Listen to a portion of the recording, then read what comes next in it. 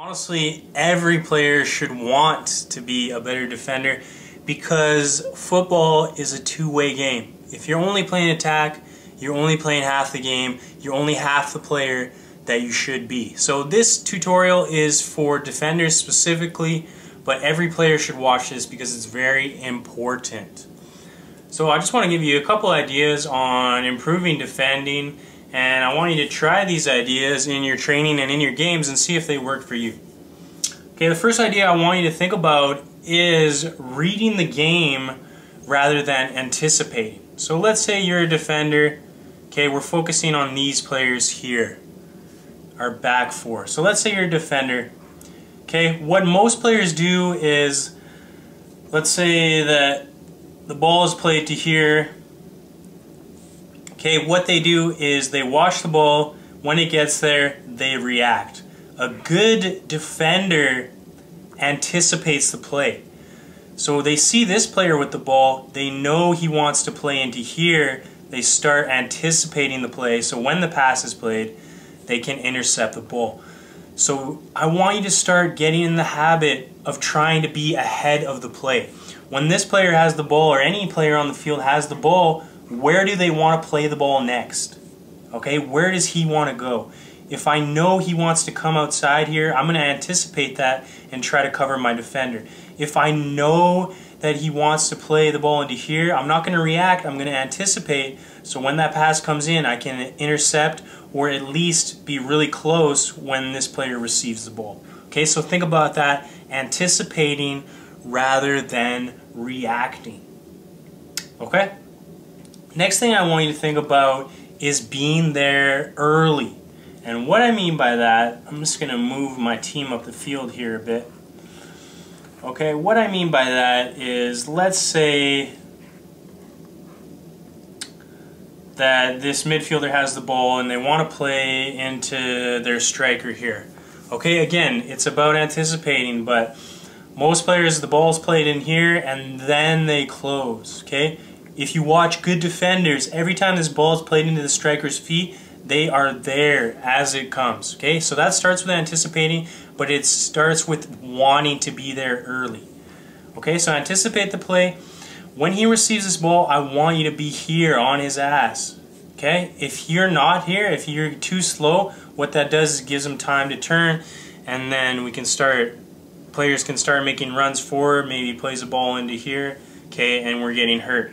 So try to be there early, or be there at the time that the ball arises, if not before. Okay, so when it's there, you have to be there. Think about that, and again, it starts from anticipating. The other thing I want you to think about is cutting off passing angles as you're closing a player down. Okay, so let's look at the fullback here. Let's say this player has the ball, the fullback's coming to close down. Okay, so what I would do in this situation is, instead of running here, because if I run straight at him, what's going to happen here? A quick 1-2, and he's around me. Okay, so what you want to think about, without cutting yourself off too much, is cutting down passing angles as you close players down. Okay, so instead of running straight at him like this, I want to try to come out like this.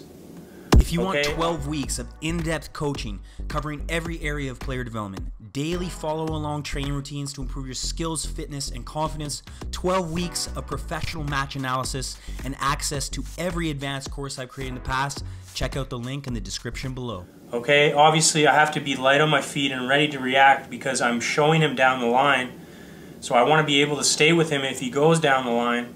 But what I'm doing here is I'm cutting off this passing angle. So really this is only giving him one real option. Okay, he's going to take it down the line. So because I know that, I'm going to have a better chance of tackling him, or at least keeping him in front of me. So I'm closing down the pass as I'm closing down the defender. So let's say he does get there. Worst case scenario, he goes down the line and I stay with him, or he turns and plays back, and hopefully my other teammates are coming across the field to close down the space. Okay, let's look at it from another defender's perspective, from the center half's perspective. Okay, let's say that this player has the ball in here.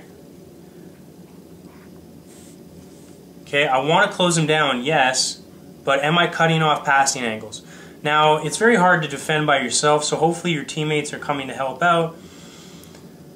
But I want to think about cutting off this passing angle as I close down. Even more so, let's say you're in like a 2-on-1 like this, a really tough situation. Okay, here. Now these guys should have the advantage because they can play a little 1-2, especially if I'm running straight at him like this. But what I want you to think about is, okay, he's coming at me. Can I cut off this angle at least a bit and then close him down? So instead of running straight at him, can I cut off this pass a little bit, even if it's just a couple steps in this direction to make him hesitate? And then I'm going to close down, try to win that ball off him, or at least force him to turn and play backwards. Okay? Another thing, last idea I want to think about, and I always talk about this when I talk about defending, is close down the players quickly. Okay? So if this ball, let's say that there's a midfielder, or there are midfielders on the ball, he plays this ball out here. This is the same thing as coming early with the center backs. Don't let him turn.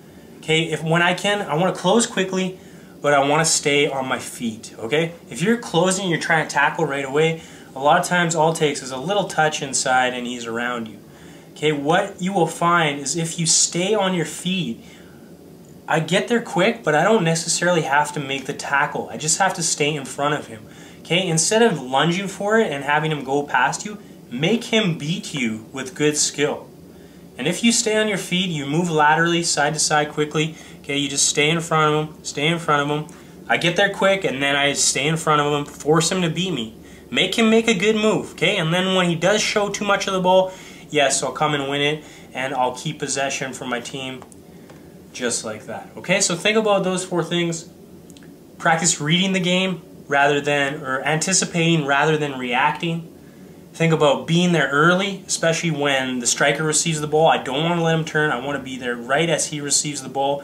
If not, or even if I can, I want to sneak in and win possession of that ball. I want to think about cutting off the passing angles as I'm closing down players. Okay, so I'm not running straight at him. I'm trying to cut off another passing angle at least a bit as I close him down to cut his options down. And think about closing down quickly, but staying on your feet, forcing him to actually beat you rather than you lunging in and you beating yourself.